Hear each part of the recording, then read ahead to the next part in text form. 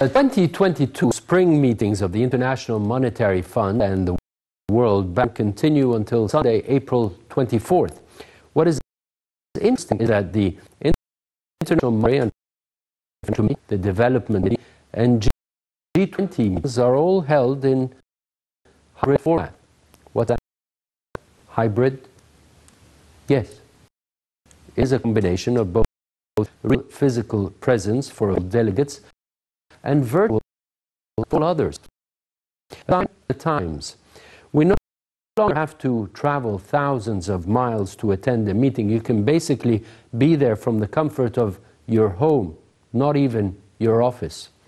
A revolutionary development that was not really apparent BC times, that is, before Corona, and now has become flagrant. The economic repercussions of which needs to be studied carefully to assess how will this affect global travel, how will it affect office space utilization, development, mobilization cost, and all the other unclear effects, so as to be able to mitigate the negatives and build on the positives. Good evening. You're watching the Business Insider here on Nile TV International, and I'm Ayman Salah. Our weekly program tackles events affecting economies and business, and we aim to bring you the inside story.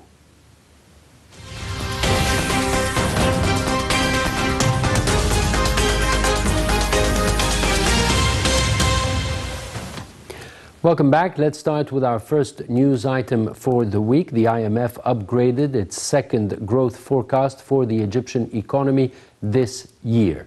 It expects it to expand at a 5.9% clip in fiscal year 2021-2022. That's up 0.3 percentage points from its previous forecast in January, despite soaring food and energy prices threatening to weigh on economic activity. The government had recently lowered its growth outlook to 5.7% from 6.2% to 6.5% due to the economic impact of the rain. On the global front, the IMF revised downwards its growth projections for 2022 and 2023 to 3.6%. Latest world economic outlook. That's 0.8 percentage points lower for this year than in its last forecast in January. For its part, the World Bank will cut its global growth outlook to 3.2% from 2022. That's down from 4.1%. The revision marks a significant slowdown in global growth as the war continues to cause worldwide spillovers through commodity markets, trade, and financial channels. The government is revisiting its borrowing strategy with a committee headed by the Minister of Planning, Hala El Said. The mandate is to study the foreign borrowing file and restrict it to very narrow limits. Members of Parliament have voiced concern over the rise in the external debt during a House plenary session. According to published reports, the external debt balance rose nearly 6% quarter on quarter to approximately $145.5 billion at the end of the second quarter of the current fiscal year.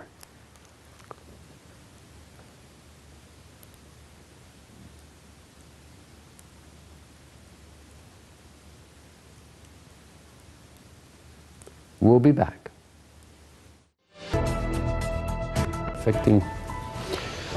Welcome back to the Business Insider. Tonight I have the pleasure to be joined by Mr. Mohamed Rahman. He is the Vice Chairman of one of the most energetic business associations in the country, an association that had its print on the economy of this country, and it goes back to the early 2000s.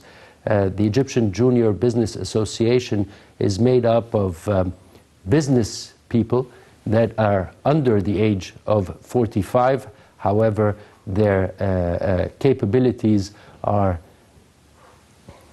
capabilities to be reckoned with within the market, within the economy, and within the know-how of the people running it.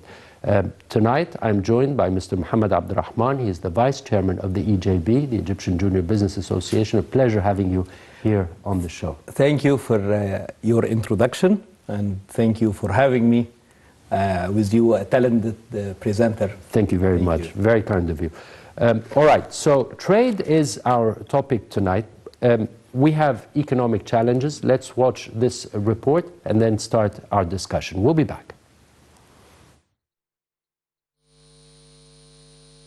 Egypt undertook exchange rate, monetary and fiscal measures in response to adverse global developments that include soaring prices and tightening financial conditions aggravated by the war in Ukraine.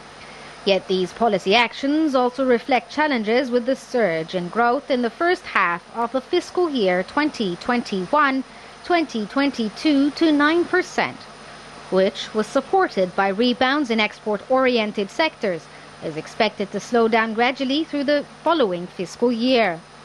According to the World Bank, reforms to enhance private investments, promote exports and foreign direct investments remain crucial for the economy's resilience and competitiveness. On March 21st, the Central Bank of Egypt allowed the exchange rate to depreciate overnight by around 16% to stem the widening net exports deficit. It also raised policy rates by 100 basis points to curb inflation and contain portfolio outflows. The government, for its part, introduced a mitigation package worth 130 billion Egyptian pounds, which amounts to 1.6% of the 2022 to 2023 fiscal year's GDP, to alleviate the impact of the rising prices by increasing public sector wages and pensions, alleviating tax measures, and expanding coverage of the cash transfer program, among other measures. Yet the base effects and the demand overshoot are expected to start tapering off, and economic activity will be adversely affected by the repercussions of the war in Ukraine over the next year, as the war drives up import spending, hurts tourism revenues, and drives portfolio outflows. Therefore, it is perceived that the continuous pursuit of structural reforms to unleash the private sector's potential in higher value-added and export-oriented activities are necessary to create jobs and improve living standards.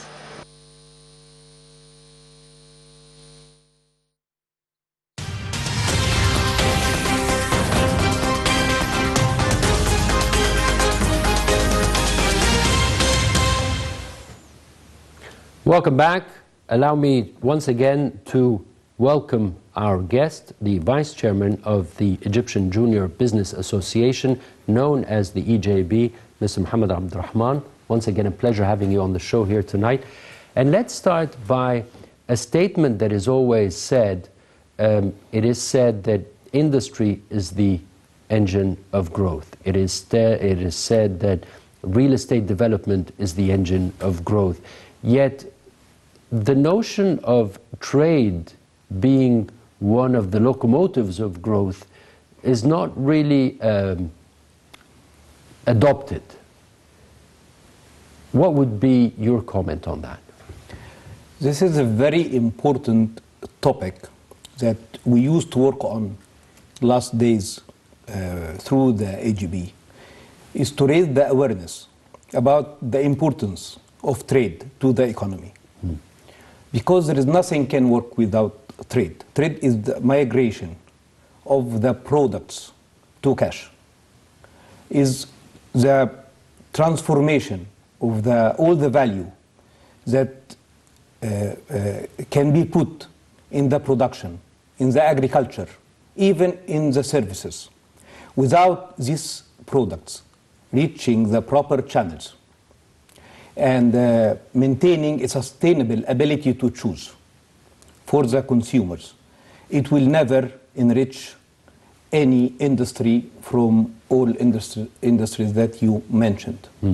The production is very important, to have a local production in the country.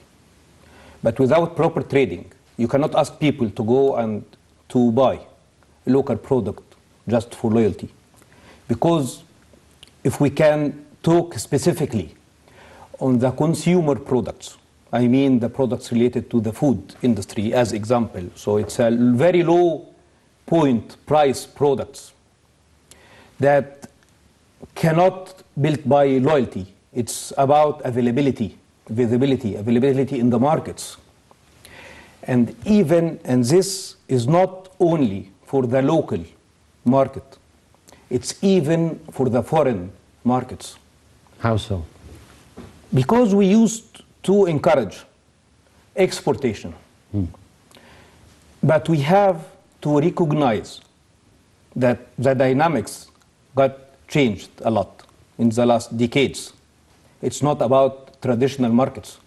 It's different channels. It's online channels. It's organized chains, organized channels. Lot of retail networks, big numbers of retail networks all over the world. Specifically, if we consider the African continent. The main problem is how the producers reach the customers. It's about the route to market. To make it simple, route to market is the way for the products from the planet of production to the shelf, so the consumer can reach it easily and can buy it. So you can imagine the cycle of the production and the raw materials from the African continent that can fly all over the world overseas. Then it come back with organized trade channels. It's not only about production. Production is a big part, it's a start. But without a proper trade, they cannot acquire market share. So even the exportation should be changed to a word, another terminology, that we can call it access to markets. It's not about sending a container full of products overseas. This will not make a sustainable business, and now it's all about sustainability. So even to go overseas with our local products, exportation, it needs a proper route to market. If we can see what's happening in an easy, very easy, simple way in our market here, you can see a very organized availability for products from international brands all over the market. They have no factories here, but they have a proper sustainable market share, and they dominate the markets. And even we can bring and build these factories with the same machinery, and it can produce the same quality. The problem will be, again, is reaching the market. So it's all about trading. So when we used to have precious conversation with the decision makers and people that work on production, I always want to raise hands. Please take care when you plan to invest in production, in manufacturing, how you will make conversion for your products to cash again. You want market share, you want money, you want profits, you want to compete. So the machines will never make this. So it's about trading. And if we... Distribution and trading. Specifically, distribution is a very big sector, because distribution can absorb a lot of job opportunities, because it needs a lot of people. And not a people, the targeted people, because they are the youth. So you're creating job opportunities for you. Definitely, yes. And you invest in digitalization. That's very important, because everything now is going digital. So you need ERP systems to control this mega logistics, the market, warehousing. So sometimes you can imagine that the investment that is needed in this sector can be much more bigger than what we use in the production. Again, the production is very important. It is the start. But I want always to say it is very important to attach the production to the distribution and to the organized trading. It's simply the movement of the products from the factories to the different channels. Channels is growing. Or from the field, not only from the factories, agricultural produce, for example. Exactly, yes.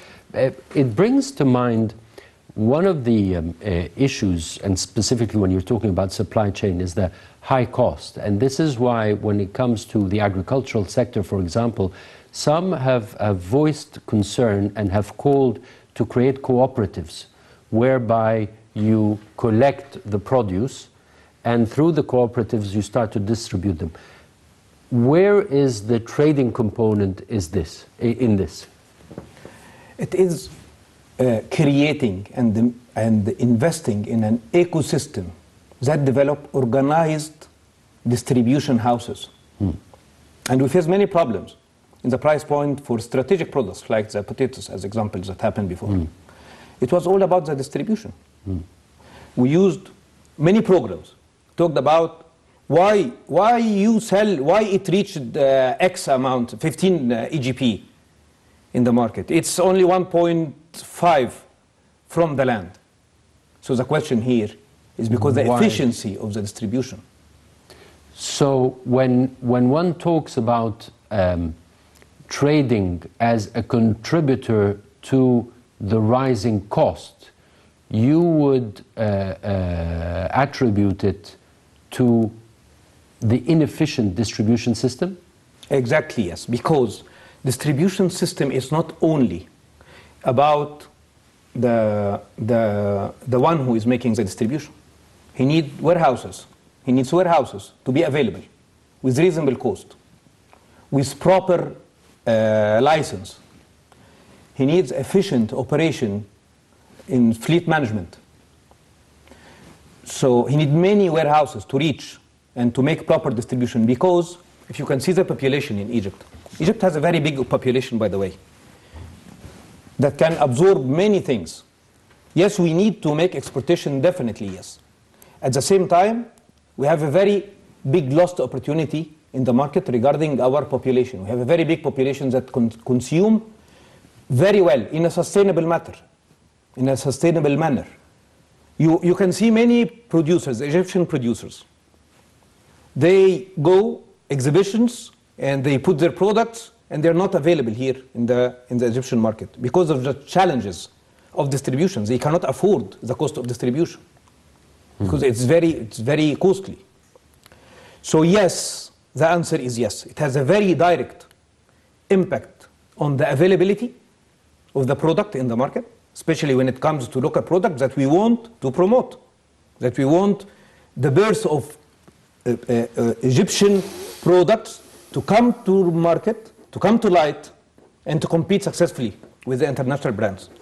So if we want to do this properly, we want to promote, we want to make incentives, we want to put attention about this function in terms of professional makers, and we have in Egypt professional distribution houses, definitely yes, and this is the only way that can enrich the Egyptian products to be available in the retail channels. The retail channels is growing in a very speedy manner.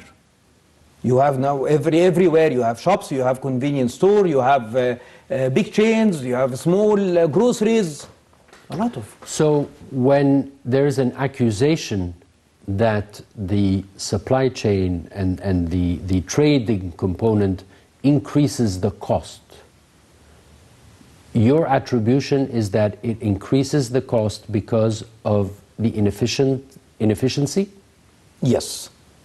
It is the inefficiency of the distribution domestic logistic process and the scarcity of the distribution players in the market. Okay. And the way. So how do you address these two issues? When we looked at this topic in general, we found many pillars that can affect this.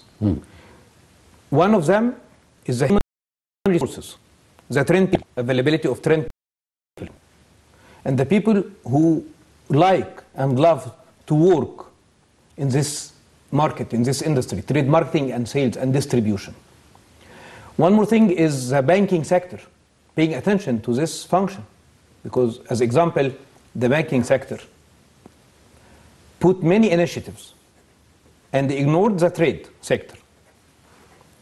I don't want to say it ignorance, but may it need some prioritization.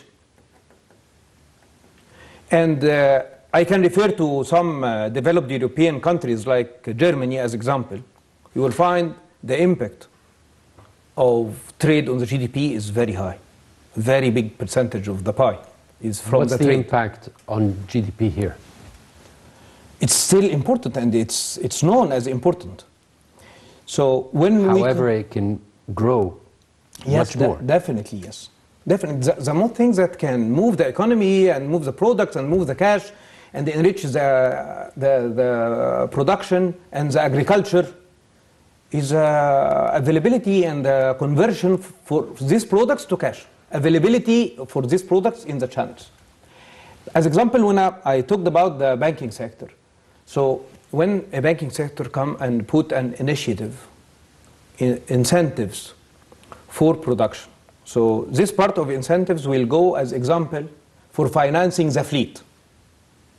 So a manufacturing factory can bring a fleet with a good interest rate because of the incentive. However, the one who needs the fleet, the vans, is a distribution house. And because only of the registration card, this is a trade registration card, and this is a manufacturing registration card. So it goes, so with a trade registration card, you don't benefit from the low interest rates. And actually, this is a simple example of. So a producer can get interest on building a fleet like 5% in initiative and double interest rate for a distribution house. And the problem here is the differentiation between kind of traders. Because sometimes, yes, a trader can be only an entity with two persons. Can only a wholesaler who can store for increasing prices or something like this. It's not good for the pricing of the products. And some distributors that's normal, and some big distribution houses that many cars, many people, ERP systems, many warehouses. So this need to be differentiated. Because I think, I'm quite sure it will have a direct impact on the development, on the local production, and of every association that work in the system, trading and manufacturing and agriculture. So it's attached to the agriculture, as example. It's attached to the manufacturing for services, food and beverages, yes, retail. So basically all the different sectors forming the economy. However, it is accused of preferring to work in importation rather than exportation. What's your answer? For traders? For traders? Yes. Yes. Because, see, it has many aspects for this. Some people can think that it's about the quality of product, as example, that we need to have only a proper product from overseas. But actually it's not. It's about the strategy. With imported products, you can have behind this product some organized, very organized production factory or big company. So it can maintain a sustainable business for the distributor. When it comes to local, there is some now big factories, local factories, that start to apply a proper route to market, proper distribution. And it's working very well. And when it comes to big names, big local names that we can see everywhere in the market, successful competition, everything, you will find a good distribution setup. And most of the producers that know well about the distribution, you will find them having another company owned by them for distribution, not the factory. So my advice, we can never mix both functions together. So for the having some interest in importation, Sometimes it's for scarcity and of scaling of production, because maybe we still need some time to maintain a good scale of production, because international brands used to make exportation from their brands to many countries, so they have a good scale, so they can offer good prices versus quality. So for the traders or for the organized traders, they can make a decent margin. Traders in FMCGs means the consumer goods, they can never, proper distribution, they can never make big profits. Sometimes there is some points about this high prices is because of traders. No. For organized distribution, it cannot happen, because margins is very tight. It's very tight for both of the producer and the distributor.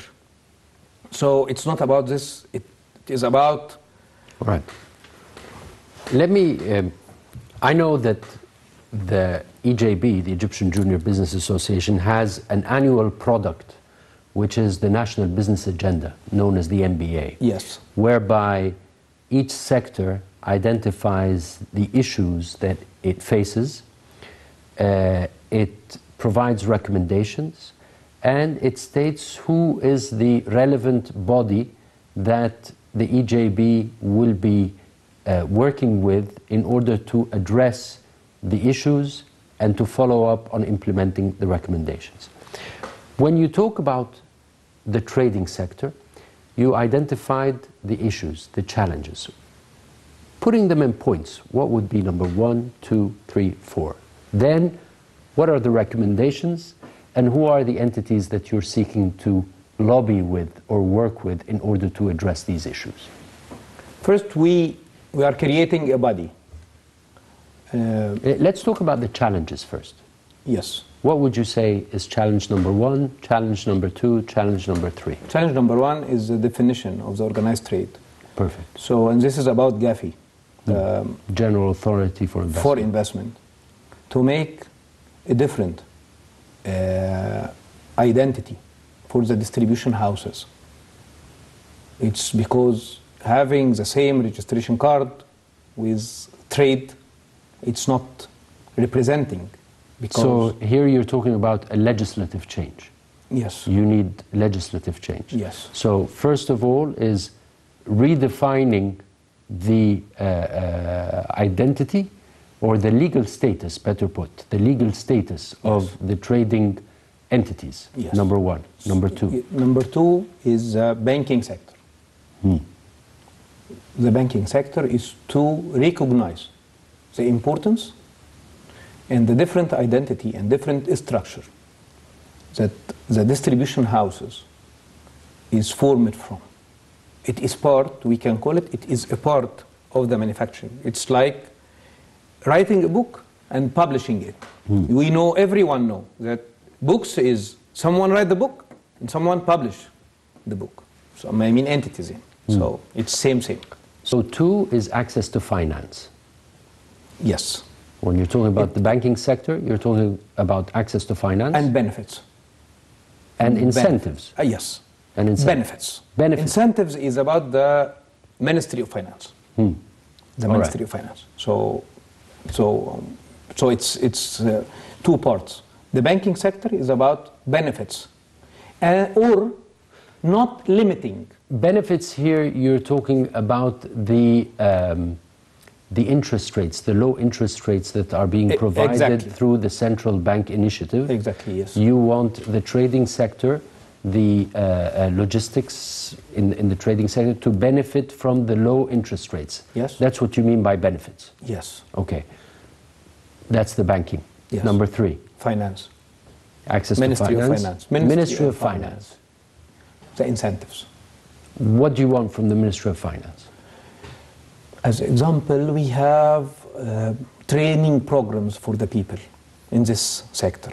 And actually, we got impression of interest from the Minister of Finance about making sort of incentives for training people for this sector. we have incentives for exportation. Example, we have incentives for production.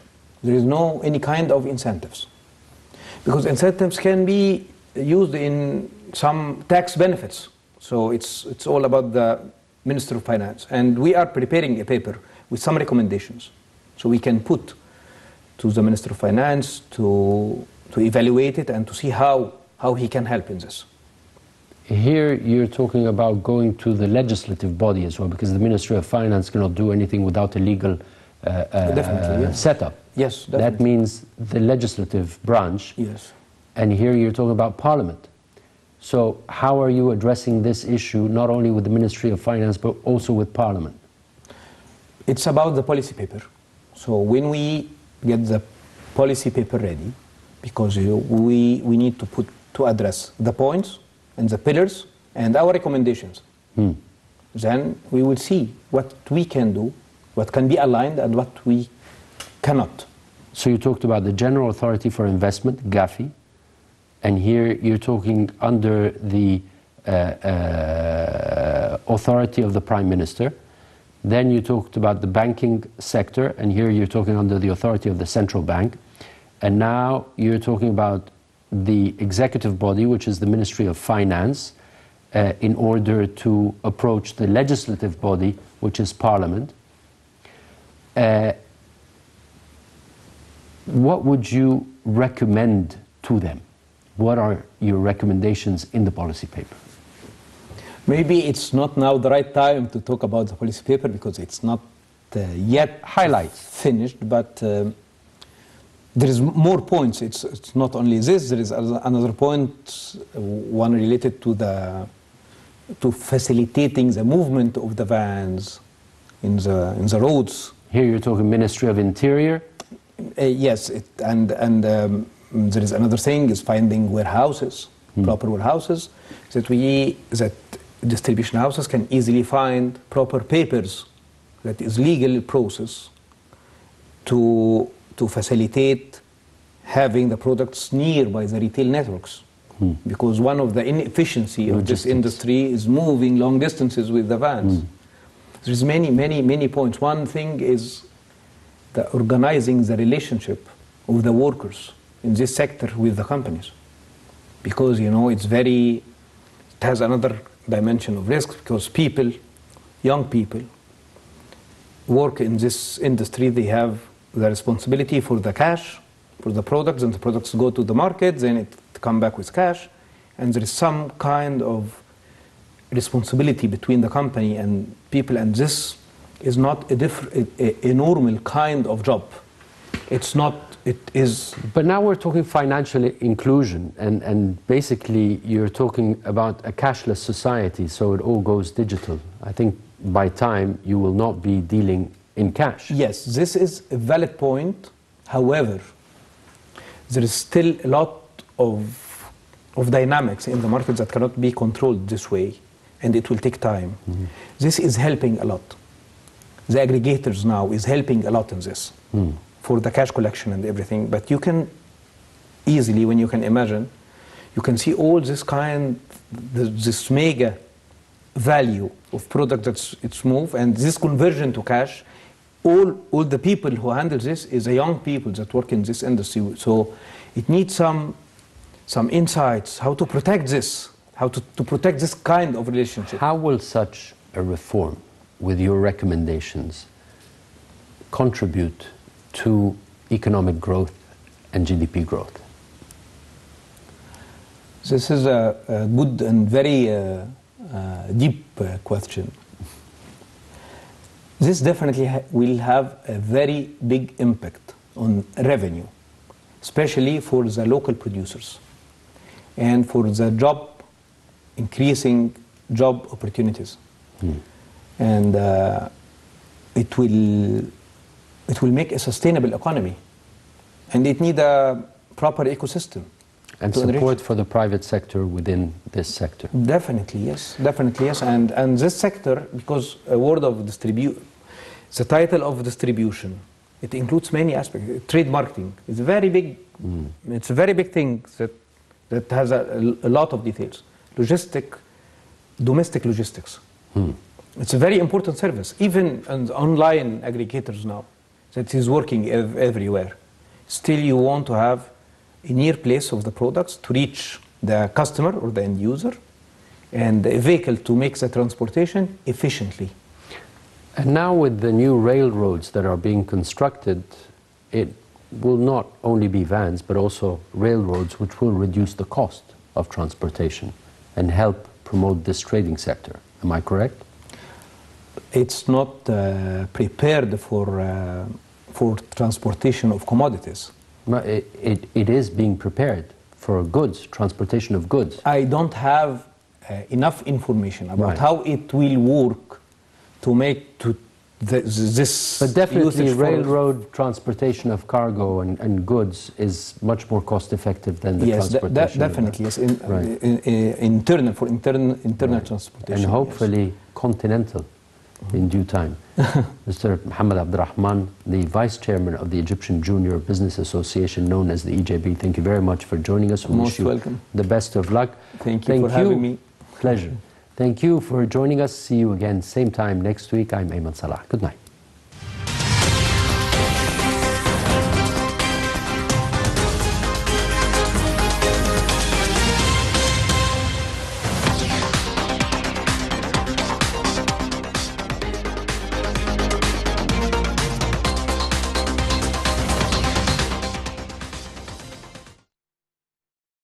Thank you.